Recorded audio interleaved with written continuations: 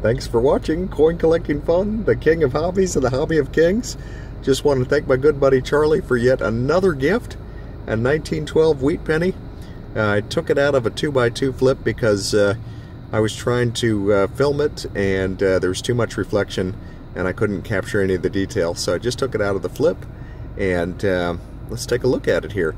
There were 68,153,000 of these produced, and the numismatic value can range anywhere from $5 to $115. Additionally, there were 2,100 proofs made in 1912, and they were, or I should say they are worth around $400 each.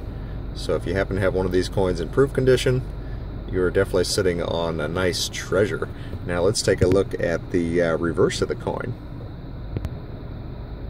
Oh yes, there's that iconic design. Thank you so much for watching.